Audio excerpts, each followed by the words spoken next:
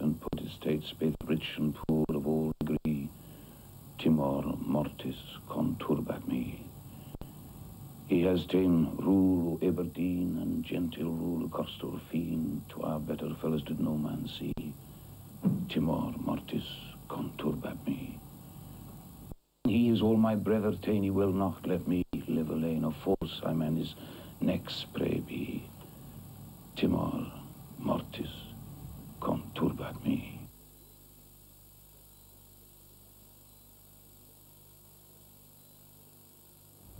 As the world now knows, Richard Burton died yesterday in Geneva.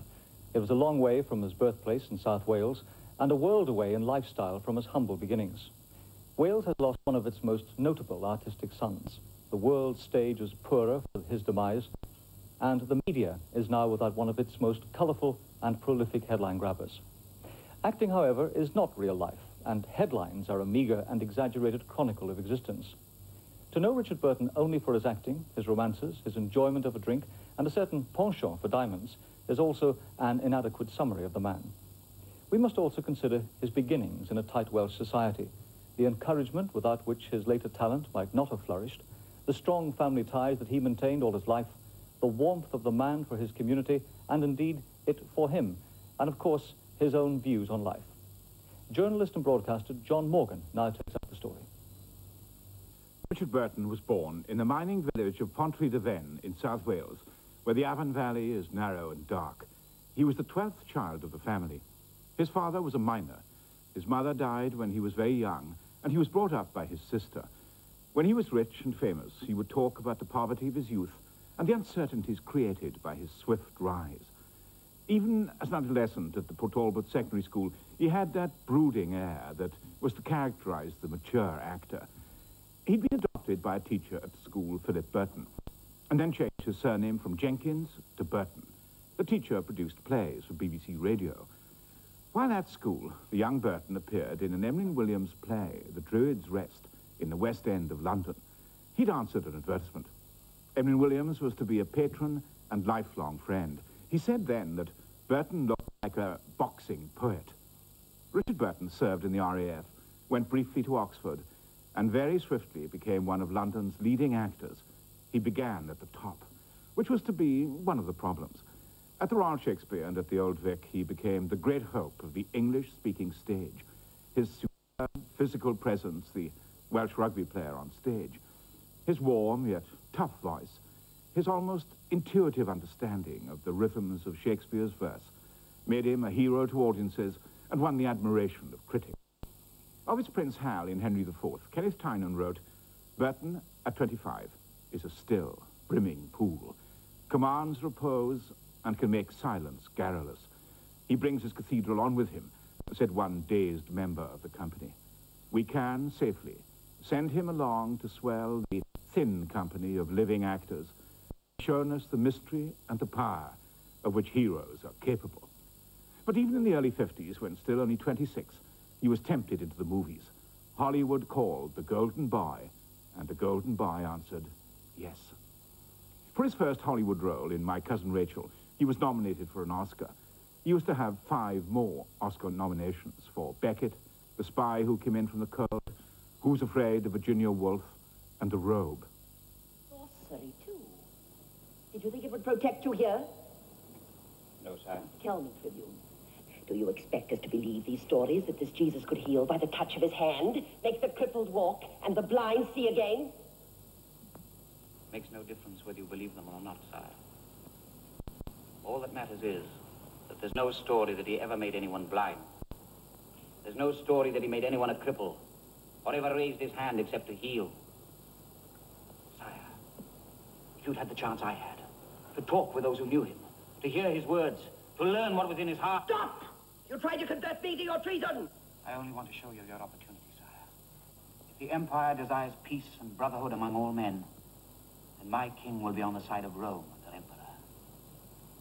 But if the Empire and the emperor wish to pursue the course of aggression and slavery that have brought agony and terror and despair to the world, if there's nothing left for men to hope for but chains and hunger, then my king will march forward to right those wrongs. Not tomorrow, sire. Your Majesty may not be so fortunate as to witness the establishment of his kingdom, but it will come. Burton had married a young girl, an actress from Ferndale in the Rhondda Valley, Sybil Williams. He was to leave her for Elizabeth Taylor in what became a romance that intrigued the world.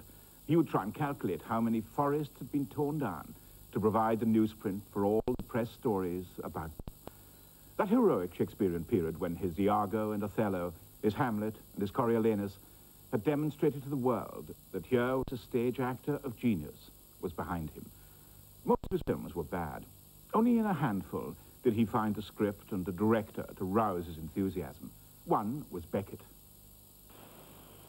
You may return to England. Thank you, my prince. I meant to go back in any case and give myself up to your power. For in all things that concern this earth, I owe you obedience. We've finished now. And I'm cold. I feel cold too. Now. You never loved me, did you, Thomas? Insofar as I was capable of love, yes, I did. Did you start to love God? You mule! Answer a simple question! Yes. I started to love the honor of God. I should never have seen you. It hurts too much. My prince. No! No pity. Dirty. This is the last time I shall come begging to you. Go back to England. Farewell, my prince. I sail tomorrow.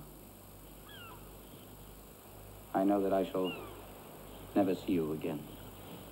How dare you say that to me when I've given you my royal word? You take me for a traitor?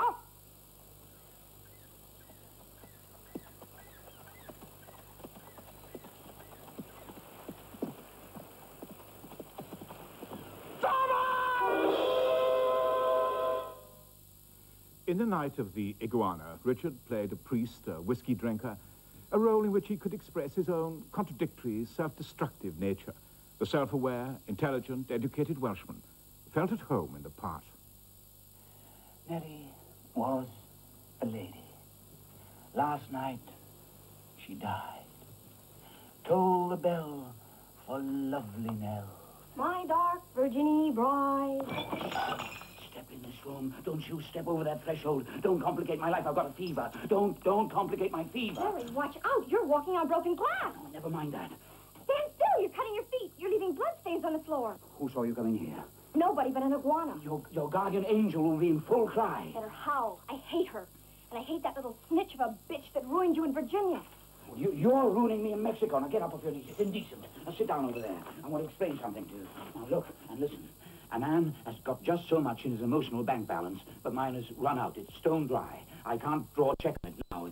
There's nothing left to draw out. Oh, Lord. You've got bloodstains on you. I'm sorry to tell you that you're as dangerous as you're young and lovely.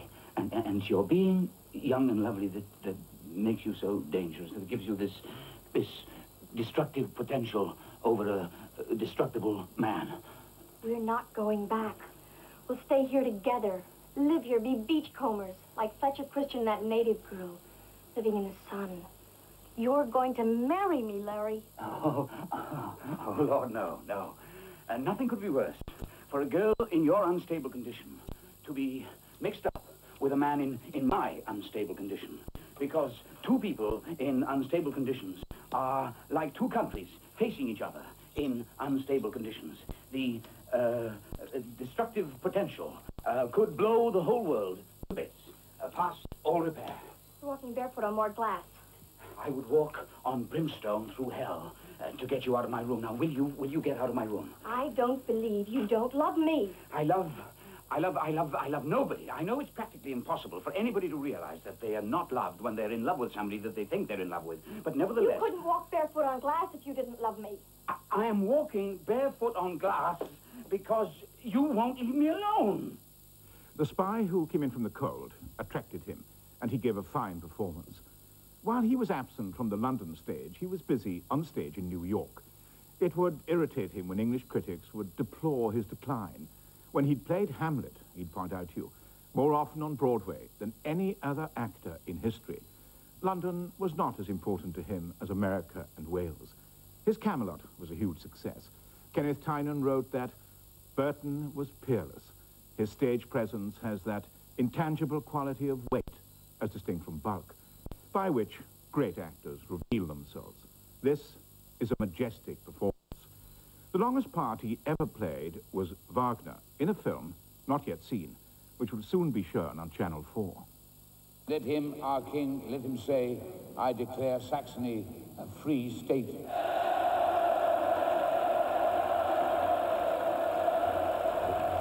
Let him rid himself of his sycophants. And if he will not, a word of warning. As Christ says, if thy right hand offend thee, cut it off. Cut it off. Cut it off. Your fatherland is called Germany. Love it above all, and more through action than through words.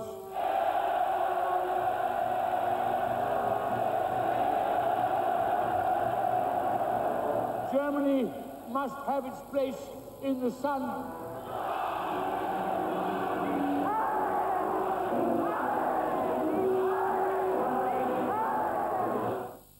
His private life was to become a public performance of endless notoriety. He was to be a fortunate man in his last marriage. Richard Burton was a boundlessly generous and kind man, much more than a voice or an actor. He always wanted to be a writer, not an actor. If ever there was any cause to do with Wales that needed help, he would always give his time and his money. He used to wonder, not altogether frivolously, if, in the next life, he would meet his old pal Dylan Thomas, whose work he read so beautifully, which is the only cheerful thought I can summon up on this black day for his friends, his family, and his public. In March 1982, Richard Burton came to London to pay tribute to the man he'd first met as a 19-year-old and whose work was to have such influence on his career, Dylan Thomas. A plaque to the Welsh writer was unveiled in Westminster Abbey by his daughter, Arunwi. At that time, Burton gave an extended interview to John Morgan. First, he gave him his impressions of the poet, who became his friend. In a curious kind of way, he seemed to me like a marvellous Welsh preacher. Despite, I believe one of his ancestors was a preacher. So, and death shall have no dominion. You know, the way when they get the hwyl in Wales, they repeat a line endlessly because of the beauty of the line. So you are saying, pwy a thou gyda fi ymladd yn erbyn y gelyn. And then the noise is so beautiful that they say it again. Pwy a thou gyda fi ymladd. So they go into the hwyl. And death shall have no dominion is exactly like that. Did you admire his voice very much? Yes, I did, yeah. I thought he had... It's odd today with all the Welsh people around, with Sir Geraint Evans and Meredith Edwards and Clifford Evans. They all have this kind of tonal quality. It comes through the top of the nose. And we all, I suppose everybody from South Wales has this funny noise that we don't know how it comes. Geraint says that it's something to do with the vowel sounds in the Welsh language, which doesn't, of course, apply to English. But I think he may have a point there. It's something very curious. Did you like Dylan Thomas? Very much, yes. I was in awe of him, of course, as I'm in awe, indeed, of all poets. When I knew T.S. Eliot, and I knew Stephen Spender. I know Stephen Spender. And I knew Wystan Auden. And even if they didn't speak, I was like, as it were, relatively beside myself when I met them, talked to them. David Jones, all those great... Was this because you wanted to be a writer more than an actor? Well, yes, I think that in a sense I'm much more a compulsive writer than a compulsive actor, though I suppose we all act, don't we, all the time. And certainly I write all the time. I never stop writing. I very rarely publish. Sometimes I do. And they pay you quite a lot, don't they? Not as much as acting, I suspect. Not judging from my experience, anyway. No, not quite as much. But when you talk about your writing, what kind of writing is this? I remember you telling me years ago that you were keeping a diary. Is that still the case? Yes, yes, and I've kept a diary since I was about 12, I think. lots of words, most of it rubbish, I'm afraid. And it takes the form sometimes of a short story, or it may, today obviously it will be about you and Geraint Evans and Elizabeth Taylor and my family, because they're all in Guernsey today, because one of my nephews is getting married. As I'm not entirely sure what form it'll take, but it sort of clears my mind in some odd way. Do you record what other people say to you, or what other people are doing, or is it a matter of setting down your own reflections? Well, of everything. What you say, I will remember more or less accurately. I might get a word or two wrong. And it's just impossible. I don't know what I'm going to write. But These would be very valuable books to publish. Do you propose to publish them? No, no, no. Never? No, no. They're not meant to be read, though I write them as if they're going to be read. They still, they're there, and I put them in the bank and forget about them. They give a very fascinating view of the acting profession and other aspects of acting life, perhaps, over the past, over nearly 40 years. Yes. Is your view of the profession different, do you think, when you look at them from the view you had when you started writing them about being an actor? Well, I don't quite know what it is to be an actor, to be a successful actor anyway, and a leading man, or whatever you want to call me. I'm not entirely sure what acting is about. You see, if 20 people walk onto the stage at this moment in this theatre, the Duke of York's, right, you are going to look at one of them. 19 will be forgotten. You're going to look at one of those blokes or one of those girls. Now, what attracts your imagination, your eye, or whatever it is, we shall never know. What they have is that curious quality, that overused word, they have charisma, something odd about them. They may be short, tall, fat, thin, old, young, petty, puny, idiotic, whatever. You're going to look at that one person. Nobody knows why. Claire Bloom has just written of a performance which you were in with her in the, I think it was the late 40s, John Gielgud, Ladies Not for Burning, which I remember seeing here in London. And she says that she was very put out that acting, your acting, looked so easy and it was so difficult for her. Ah, yes, She does, yes. Well, I wanted if you know, she's right. Did you find it easy? Always. Always. I never found it difficult at all. And indeed, as a matter of fact, a great many people say about my particular brand of acting that it's effortless. It seems effortless. Of course, there's a great deal going on inside. Claire, it would seem to me, was a natural actress. I'm surprised that she found it difficult. Well, what I had to do in that play, actually, all I had to do was scrub the stage. Scrub the stage with no bucket and no water, no cloth, no beth yn gael yn Cymraeg, clwtyn, dim clwtyn. No, I've never found it difficult. Do you find remembering lines easy? Oh, yes. Yes, so far. Come today, I suppose I won't be able to remember anything. I'm playing, at the moment, I'm playing one of the longest parts I should think ever written by anybody. It's longer than, you know, the longest part, apparently, in the world is Iago, who is six words longer than Hamlet. Well, I played both, and I played Othello. All three of them stuck together. It's not as long as the part I'm playing now. I never stopped talking. But because you don't have to learn the lines as you would with Iago or Hamlet in the same way, do you? And retain them, you know, night after night in your mind. Oh, sure, I have to learn them exactly as if I'm playing Hamlet. Mm. Yeah. When you played these classic roles, did you spend a lot of time thinking about their meaning, or did even the understanding of them come easily to you? Well, the understanding, I think, changes as you get older. I first played Hamlet when I was, for instance, when I was about 27, something like that. And the next time I played it was 10 years later. And all the lines had changed their meaning by the time I played it the second time. And words of such impossible beauty as to take your breath away. I mean, for instance, when Hamlet says, I have of late, but wherefore I know not, lost all my mirth, forgone all custom of exercise. And indeed, it goes so heavily with my disposition that this goodly frame, the earth, look you, this brave o'erhanging firmament, this majestical fretted with gold and fire. Why, it seems no other thing to me than a foul and pestilent congregation of vapors. What a piece of work is a man! How infinite, in fact, in form, in moving, how express in admirable, in action, how like an angel, in movement, how like a god, the beauty of the world, the paragon of animals. And yet to me, what is this quintessence of dust? Now those words change as you get older. You understand them in a different way. They take on a different meaning. They're so massive, so powerful, that it takes one's breath away. The long gone atavistic hairs on the back of your spine rise with such language when it's invented for you. You're allowed, privileged to speak it. But it changes. When you think of a role like Lear, you haven't played Lear, have you? No. No. Would you like to? I'm going to. You are? I have to. It's part of the bond, part of the fellowship. Yeah, I have to play it. Which bond is that? Which fellowship? No, bond. I became an actor by accident, and having become an actor and was almost immediately successful, I decided that I had a bond with other actors, that I had to play. Or a bond with Shakespeare.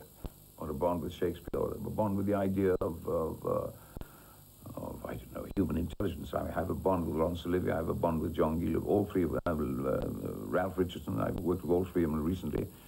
I worked with most of the great actors of the world, certainly in the English-speaking world. And there's a curious kind of thing. It's not competition. It's a kind of attempt at excellence. Very difficult to understand, I think, for the layperson. But, of course, I have to play Lear. They've all played, I have to go.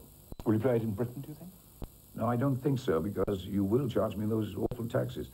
So I think it'll probably be in the United States and maybe Australia or something like that. Hopefully I can bring it here, if it's any good.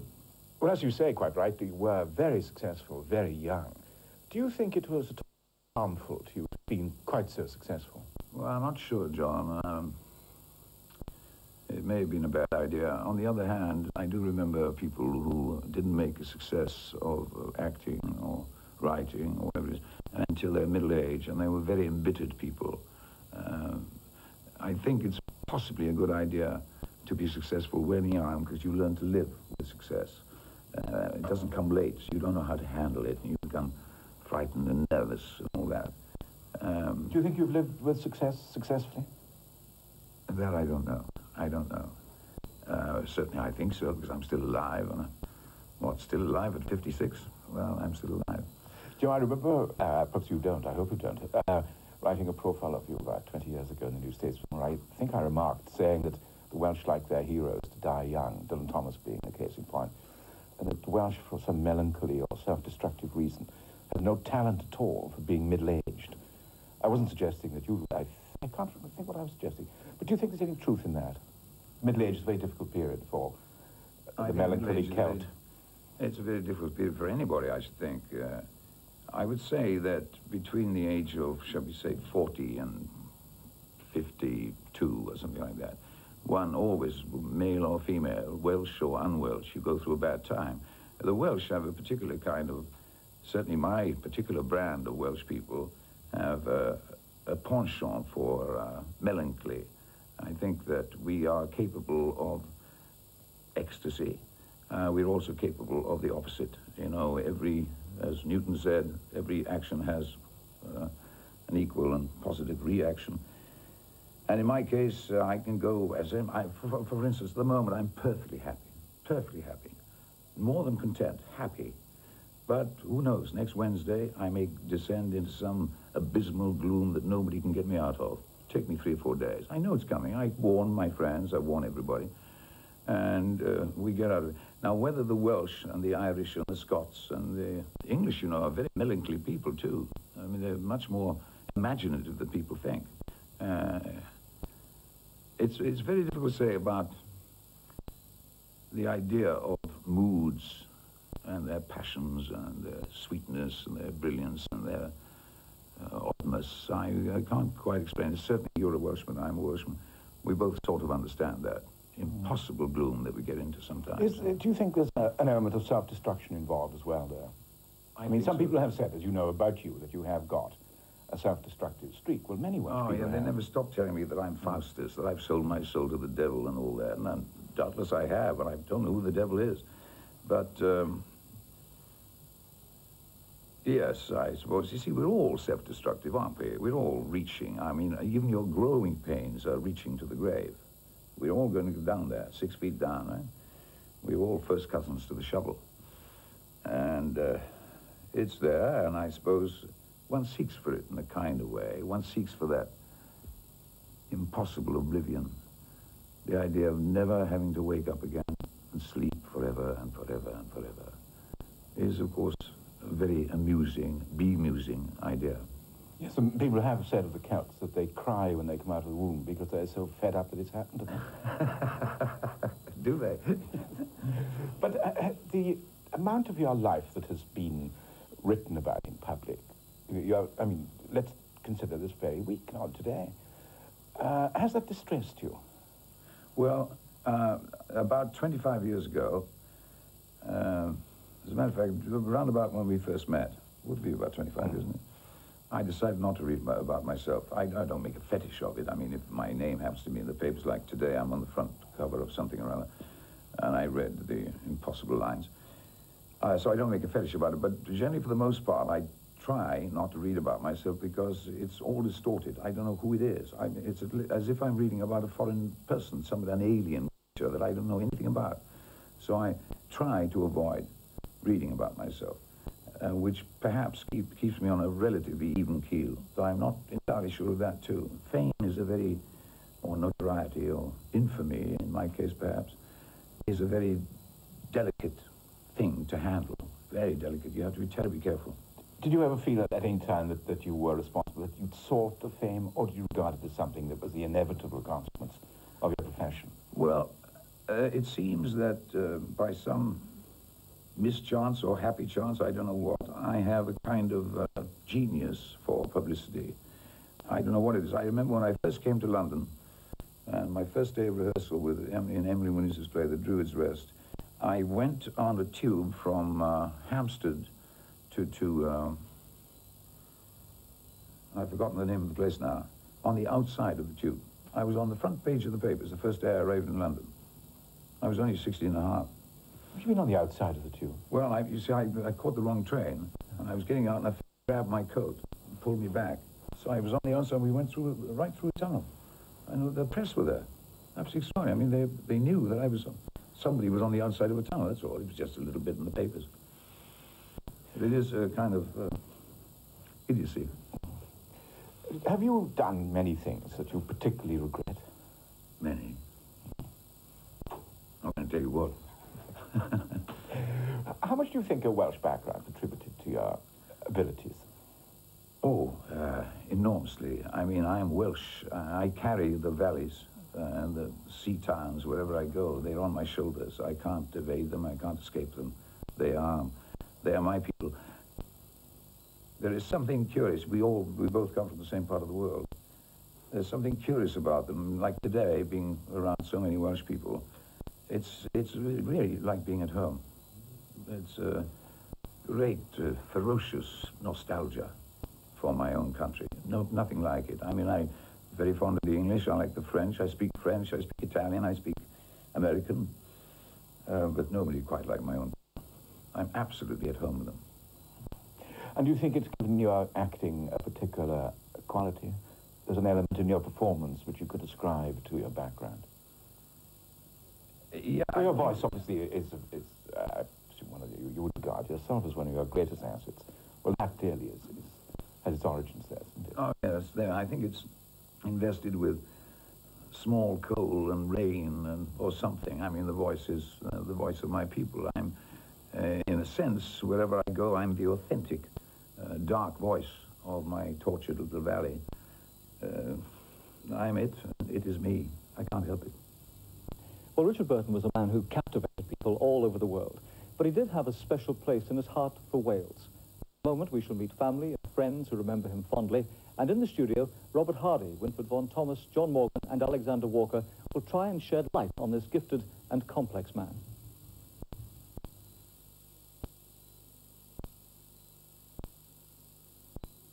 Pontry de Ven, this time in 1976 with his third wife, the former Susie Hunt. His neighbours and fellow villagers lined up to share a word and a kiss. He was genuinely pleased to meet them, and they him. yes, yes. Well, they always keep a welcome in these particular hillsides and these particular vales, you know, at least for me. Today, as one of those who had welcomed him put it, a spell of gloom had been cast over the village. They found it hard to believe he'd gone. High above the house where he'd been born, I spoke to 4 of his surviving 7 brothers and sisters. When he returned to Wales, when he was famous, did he act the superstar, the big star with his family? No, never. No, never. Very humble and down to earth. Very humble and down to earth, yes. He could speak in the Welsh tongue. He could speak in the language that we are accustomed to. He could speak with a Cockney accent, an American accent. He could act every part. He had this gift. So he never forgot his roots? Never, never. No. So there was a time when Richard did suffer some quite bad publicity. Did this upset the family? Well, it's bound to upset the family at times, you know, when you're talking about my flesh and blood. You know, when some critic says that he was up to this trick or that trick, or wasn't performing so well as he should do, or something like that, it's bound to hurt you. But of course, you must realize this, it doesn't matter how bad he acted, or how good he acted. We all loved him. That's the important thing. And you see, he's achieved something that thousands throughout the world would like to achieve. And he was never ashamed of his fairly humble background? No, never, never. I think he's remembered by his voice, I think, and Shakespeare and the plays he's done on stage, I think, with most people. Of course, you must realize that we are 7 brothers. And we were 7 brothers. We were 7 brothers, and the eldest brother worked in the pit. Ivor, my brother, worked in the pit. David Arthur, my brother here, worked in the pit. I worked in the pit. Will, my brother in Scotland, worked in the pit. And the only 2 brothers that never worked in the pit was Richard and Graham. And just imagine how proud we were as miners to think that we had a brother that became world famous. I think that is something to cherish. Can I ask, how did you hear the news? Well, I was in chapel when my brother came. He had the news from Los Angeles, Burton, and he told us there, because we just come from the service. And of course, well, we've been stunned since, all of us, because he was such a wonderful brother. Robert Hardy, your association with Richard Burton goes back a long way. Where did you first meet? We met at Oxford when we were both RAF cadets and doing half and half training and student work at the university. And that was, I think I'm right in saying, 41 years ago. It's a long friendship. Was Richard a good student? Pretty unpredictable, I would say. A student with his dash and inventiveness, intelligence and talent must be a good student in some senses. I have no doubt that some people find it very difficult. Just lingering with the RAF for a moment, Robert, how did he take to discipline? He put it in a corner of the room and punched it to pieces. He wasn't a good man to discipline. There was one time later on when we were all rather hanging about. He was up at an airfield in Norfolk, and so was I briefly, but he was there a long time. And he was kept there because, of course, he was on the rugby team. And they rarely lived off the land. He became known as the Squire of Docking, which was the next door village, which he practically took over. Were you aware from a very early stage that he did have a unique acting talent? Oh, yes, without the slightest question. Not only that he had a unique acting talent, but that he was a unique creature. He had a greatness which he could have turned in any direction, and I remember vividly, after being with him for a few days on some airfield or other, during which time I think we sorted out exactly how to produce at least 6 plays of Shakespeare's, which had always been wrong hitherto, in our view. I wrote him a letter with that unself-conscious sort of straightforwardness that one has in one's youth, telling him that he was a great man and he'd better abide by it and watch it and use it. It's been suggested, you know, because of that unique talent, that perhaps success came too easily. Do you feel that? It doesn't seem to me so, no. I think that he went through a very typical sort of run-up to the great parts. I've been interested and a little bit disappointed reading the obituaries this morning that the greatest thing that I remember him doing, which was Prince Hal and Henry V at Stratford in 1951, has not received much mention. It was an absolutely towering performance, and the notices of the period give some indication of the kind of power he built, and of the strength of his personality, and the brightness of his genius on the stage at that time. Also, people are taking the opportunity, I think, of rather declaring that his was a wasted life. In one of the papers, it was the headline was "A talent carelessly thrown away," and I'm afraid I don't go along with that. We do, I think, what we wish to do in life, and he sought all sorts of other things than simply fulfilling his acting promise. I think that we would do better to remember with gratitude the strength of the best things he did, and now that it is too late to alter the shape of his life, to rejoice in the fact that he lived at all. I find the prospect of a world without Rich very bleak. Robert, looking more closely at the man behind the acting mask, he also seemed to have a vulnerability and a melancholy about him. Now, were those traits that were manifest in his early years? Yes, I think they were. I think they fed the riot for which he was famous. He tried to take off the melancholy, which is partly a Celtic attribute, isn't it? By being a pretty wild boy. And I think that lasted in the sense that most actors, and he was by nature very, very much an actor, so that any alternative he might have pursued, like being a great politician or whatever, I think had fallen at an early fence in the race. How do you feel the acting fraternity will remember Richard Burton?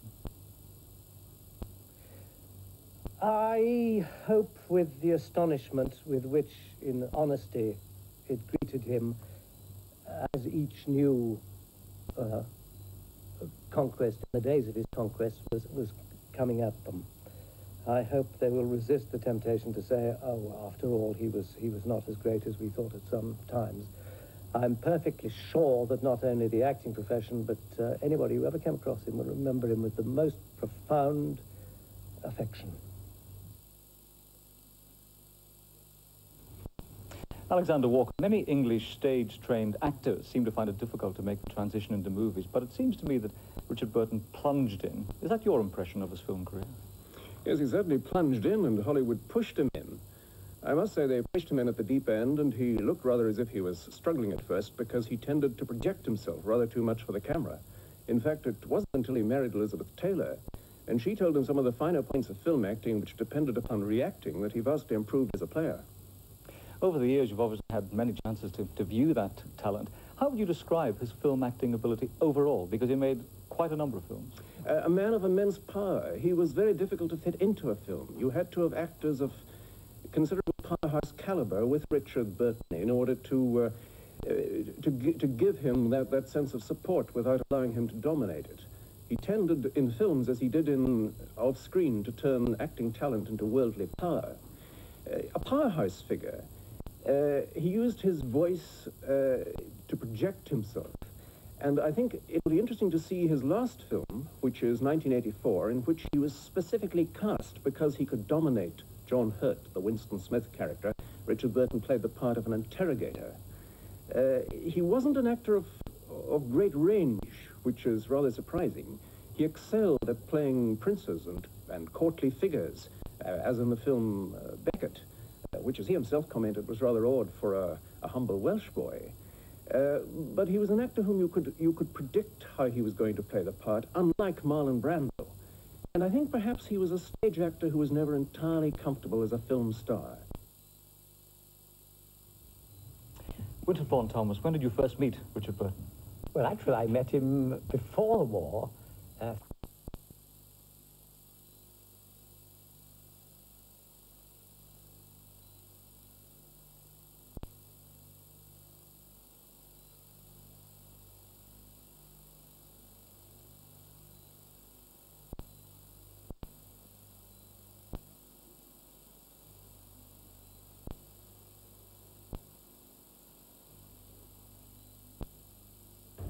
Richard Burton, a tribute, replaced the published programme, which will be shown at a later date.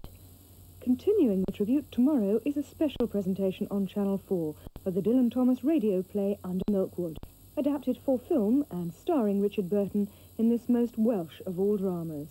He co-stars with Elizabeth Taylor, Glynnis Jones and Peter O'Toole. Channel 4 will present Under Milkwood in a further tribute to Richard Burton starting at 9 o'clock tomorrow evening.